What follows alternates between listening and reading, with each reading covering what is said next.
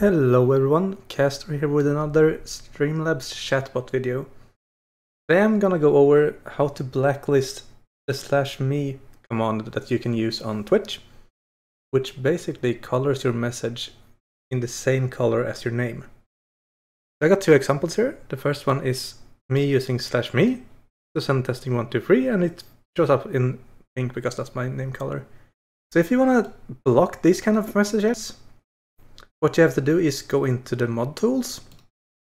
You have to enable word protection. You can have an exempt level. People that you want to be allowed to use the /me.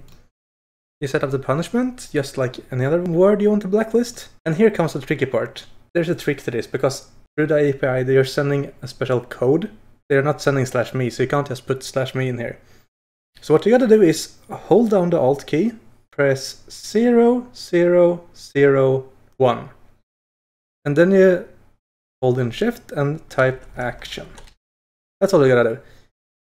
Just once, but remember, hold down Alt key, press 0 0 0 1, and then hold down Shift key and type in action and add.